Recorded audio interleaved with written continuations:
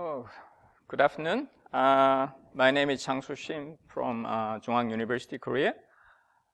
And my co-authors, one student from Vietnam and one other student from Korea. We are international students.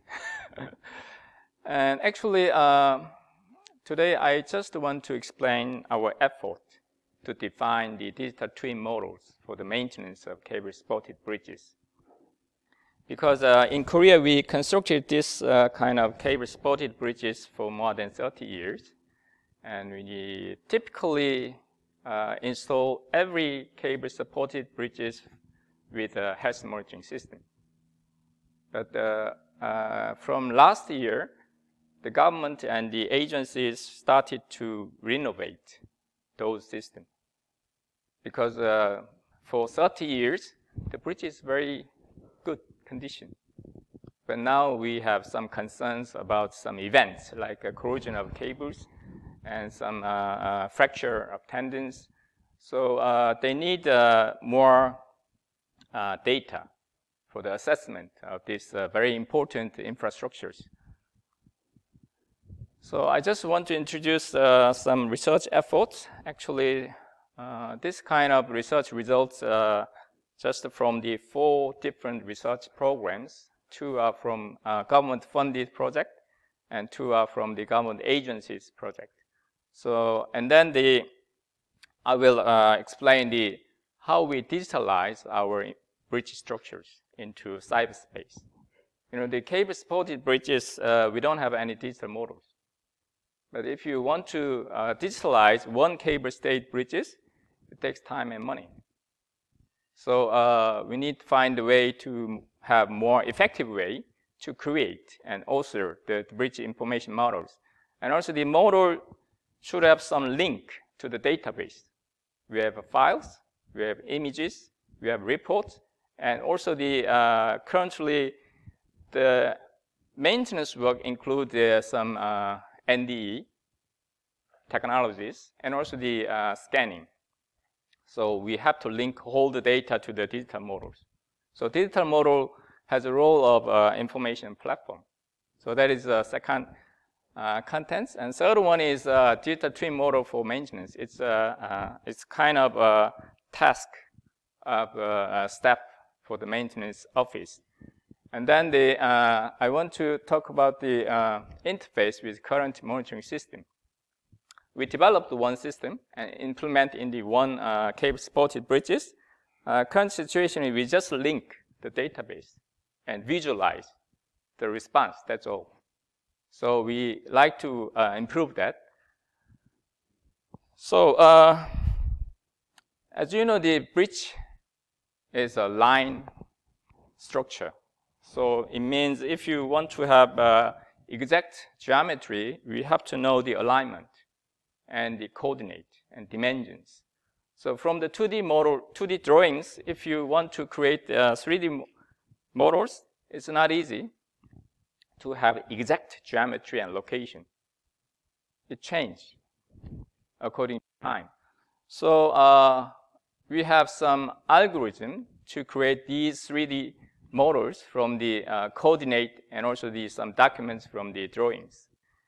So we're trying to have some way to have smart modeling technologies to save time and money to create these 3D digital models.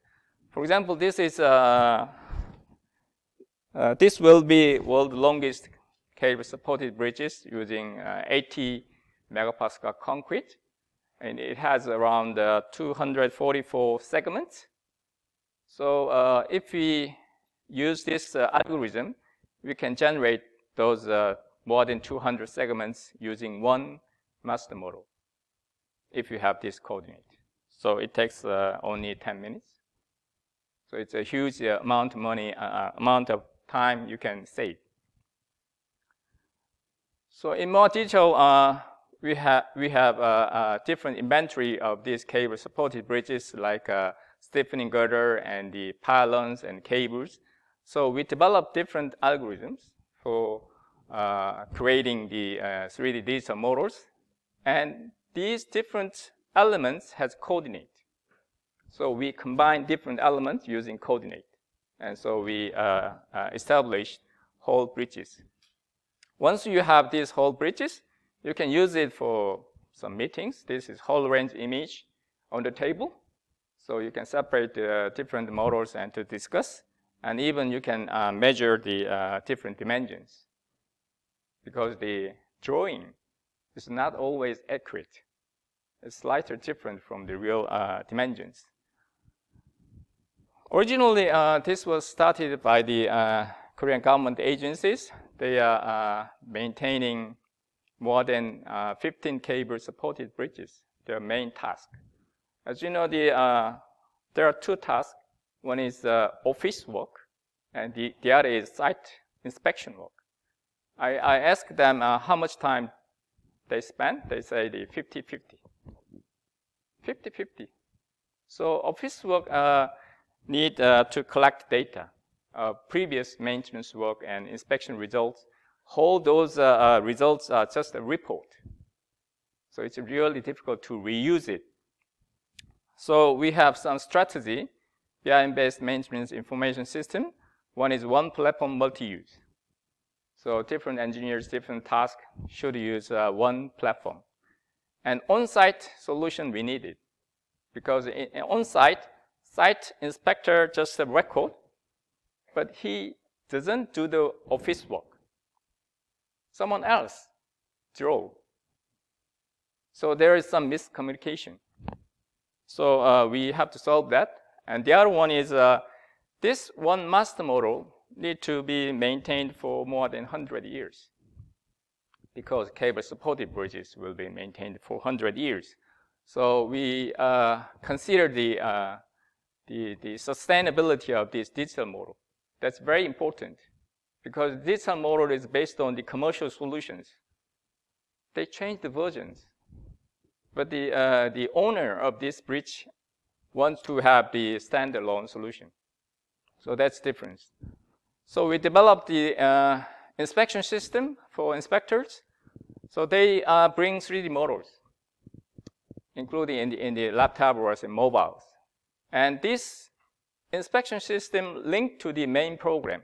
This is kind of a platform to accumulate every records of these bridges linked to the 3D models. So this is one of the screens. As you see, we have the whole bridges. And if you select one segment, you can have a look at the previous damages. And also you can generate some damage records into 2D drawings. And also, as I told you, this bridge has huge amount of sensors already installed. But I found that the data just collected every 10 minutes. So they just store the huge amount of data in the database. But those data are not used effectively, just collected. They just say there is no event, no problem, that's all. So we just link this response in real time to the 3D models. That's the current situation. So we developed some strategy to develop the digital twin models cable-supported bridge. First one is we have to categorize inventory system, considering the maintenance practices. We divide it into different elements for the inspection and assessment. And the model authoring, we have to find out effective way. And another one is we should have a code system, because currently the bridge is independently managed by the one office, but they want to link together. So network-based data collection need a code system. And information requirements and delivery method we have to set up. And the interoperability between the FE analysis and monitoring system is essential. But this is current ongoing research work. And capturing the deterioration history of bridges is very important. So we are doing these parts also. And when we have this data, then we can do the future performance prediction. So this is a process. And actually, we do this bridge maintenance work using the attribute archive and O&M information using these systems. of course, we have to use mobile. So this is first step, inventory system for the bridges. And second system is authoring of each element, considering the maintenance work. And third one is we have to authorize the models for different purpose, for different users. So this is smart modeling. And this is one case for suspension bridge we did. And code system is very important. We need an agreement between different tasks. So we have some definition of bridges and members and damages. And of course, in damage recording, type, location, quantity, and time is very important. You have to collect it. So once you have agreement for different bridges, you can collect certain data. For example, corrosion time and the crack time of fatigue. So you can collect it and find a way to better maintenance. And also we have to set up the information delivery plans. So as I told you, there is one challenging task now. That is interoperability between the 3D model with analysis model. This is ongoing research works by collaboration with a company, which is Bentley. We are trying to combine the RM analysis with 3D models. Another interface is damage recording. So in Korea, we have ND method for the damage detection of road surface, and also the scanning by drones. So we define the each surface to map those images to the 3D models. So this digital model can collect these images. And these images have some quantity of damages. And if you have some quantity of damages, we can change it into the mechanical model. So we have to update analysis model. And one issue is, as I told you, corrosion. So when you find out corrosion of tendons, then we have to find out the mechanical model of this corrosive strength. So we have to update the analysis models. Then they find out the remained capacity and remained life. And also if you have these results, you are trying to use AR devices because the inspector is normally 1 or 2 years experienced engineers or technicians. They don't know. Most experienced engineers just stay in the office. So we have concurrent engineering by using the AR devices. Currently, we cannot do this kind of application for the cable-supported bridges. So we are doing this process for the normal girder bridges, precious concrete girder bridges. So we define each surface for different images and the ND data and damage detection and time functions, and we change the parameters for the analysis, and we share the information by the engineers. So by summarizing the current status, we define the digital models to accommodate every information, and also we're trying to include the scanned images and ND data to the 3D models. And then we're trying to share those records with different engineers and different locations, especially the main maintenance office. And then this is current ongoing work. We have to define how to mechanically define the damages, and then we update the analysis model. That is the current research works. And actually, I will show 2 movies. So during that movie showing, you can ask me. This is AR application. We scan the model. We scan the bridges. And in the office, they pop up using HoloLens. And then the engineers in the office can look at it.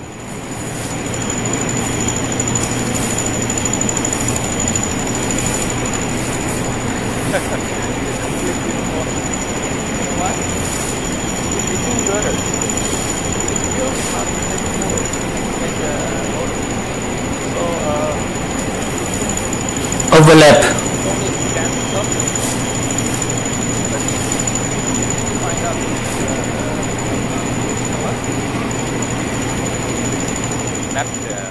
model to 3D models, because there are some parts which cannot be scanned. So we replaced it. So if you find out this model in the office, and then you can ask inspector to have a look at closely and to find out more different things. And another one is, this is actually an implemented system in the cable spotted bridge, and they are using this system now, and they giving us some feedback to improve this system. So when you choose some inventory, then you can call the 3D models, and this 3D model has every document and also the every damage record in 3D. It's very understandable. So even the unexperienced inspector in the site, they can find out where they have to look at. So the previous inspection results we can easily figure out. And also they have some history of every inspection. It takes time. Oh, it's all? Show me the conclusion. So actually, by concluding, Korean government realized we need a different approach. So they initiated new law for the government to spend budget for the infrastructures. So what I want to talk is we have to realize how the life cycle digital information value for 100 years. For 100 years, so many different engineers deal with the same information with the different types. So we're trying to define the digital models, combining with different new technologies. There are so many different technologies. Even the AI, we need data. You know, I heard that the inspector take more than several hundred photos. Among those photos, they just use a few photos in the report. And the others, they remove it. They threw it out. So we have to collect it. So the smart maintenance needs a well-defined digital twin model, as well as curated knowledge on bridge engineering. Thank you.